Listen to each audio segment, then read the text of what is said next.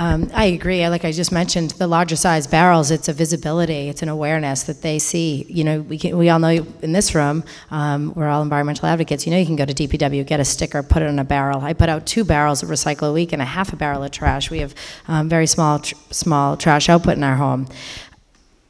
The city has a lot of opportunity to increase this rate. I'm really disappointed to hear how low it is.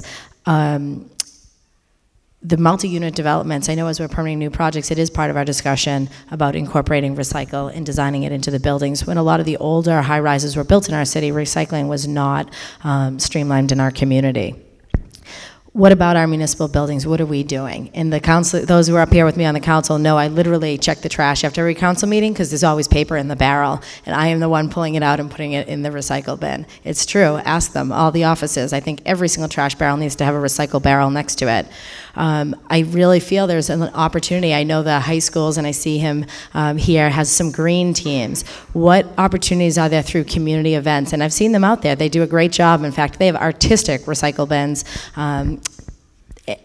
I really feel engaging them and empowering them to help improve our goals for our recycle rate could be beneficial to the city. Thank you.